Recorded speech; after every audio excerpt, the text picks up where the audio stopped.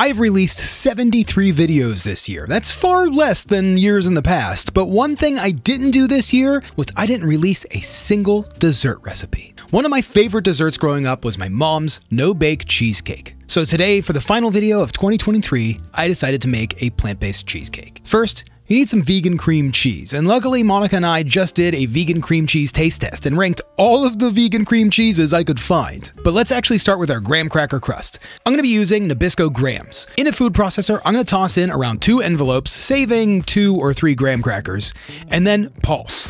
We don't want them too crumbly, just kind of bigger crumble, so just pulse a few times. Now, 1 stick of vegan butter, I'm going to melt that in a microwave for only about 30 seconds. I want it to be melted but soft, so if there's still some chunks, that's okay. Now toss the butter into the food processor and pulse a few times until you see the entire kind of mixture darken up.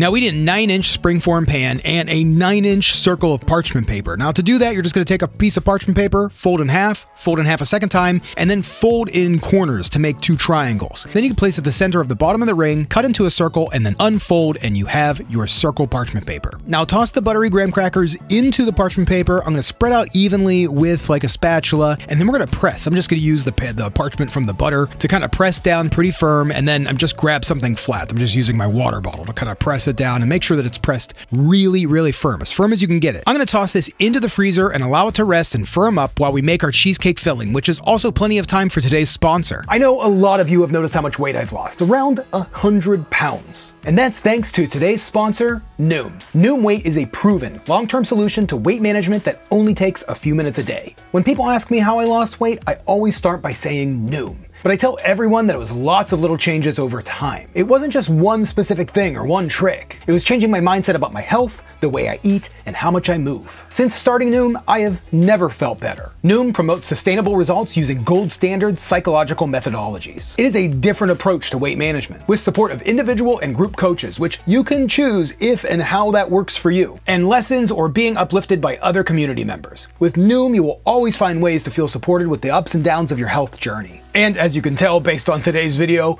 all foods are welcome on Noom. So gang, it's almost a new year, which deserves a new you. Click the link in the description below to take your free Noom evaluation and redeem your free 14-day trial. It's quick, easy, and will help you create a custom plan. Noom, thanks for sponsoring today's video and for changing my life. And we're back, so let's make our cake. But first, I forgot to grab powdered sugar, so let's make some. I'm gonna use some raw cane sugar. It's what I have. This stuff is brown, but it's not brown sugar. This is just not processed. It's raw cane sugar. And I feel like I'm using every appliance I have for this video, so I'm sorry. I'm gonna toss 1 cup of the cane sugar into a high-powered blender along with 2 teaspoons of cornstarch and blend. It's gonna powder up pretty quickly and also make a mess. Now I'm just gonna set that aside, pull out a 3rd appliance, which is our stand mixer. Now you can beat this by hand, but personally, with how much we're going to be mixing here, I like to use a stand mixer. We're going to start off with 1 15-ounce can of coconut cream, 1 tablespoon of coconut oil. I know this is a lot of coconut stuff, but it's the thing that really sets this up and gives it its texture. Now, along with that, we're going to add 1 cup of the powdered sugar and start to whip.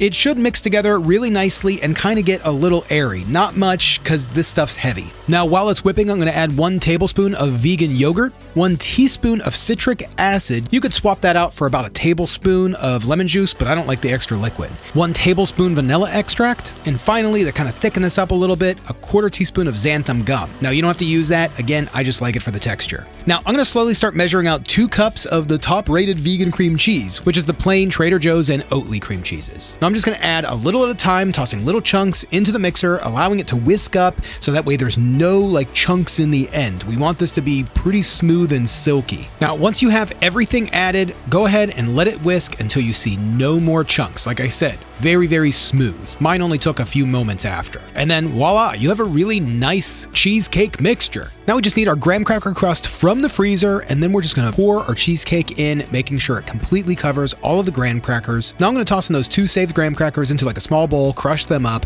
and then just coat those around the topping. That's the topping that we always had for our cheesecake. It wasn't anything fancy, no raspberries or strawberries, anything like that, just lots of graham crackers. We're gonna toss this back in the freezer for a few hours, and then you're gonna have an incredible cheesecake, and we'll see what Monica has to say. Cheers. Cheesecake. Yeah, I mean, this is great. Yeah, Yeah, I really like it. It's really spot on to my mom's old no-bake cheesecake, which is exactly what I was going for. Tastes just like cheesecake. It's a very smooth cut. Graham crackers are great. Yeah. It's fabulous. Yeah, I'm gonna do a little less citric acid. You taste the sourness? Like, is it too Yes. sour or is it good? Like, what do you think? Oh, it's delicious, but I do taste that. That was my one thing I was thinking. I was like, well, it's a little more sour than what I'm used to, but it didn't really bother me that much. No. So yeah, a little less citric acid wouldn't be bad. Maybe a touch less.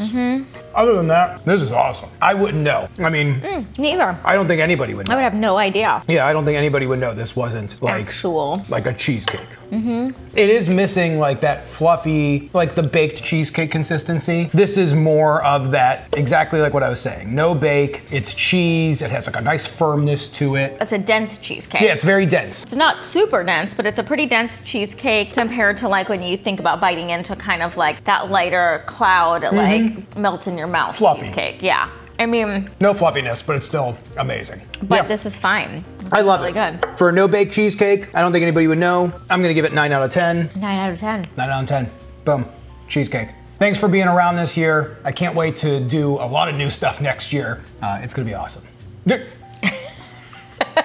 I tried to be funny. Yeah, that was good. That was great. That was really good.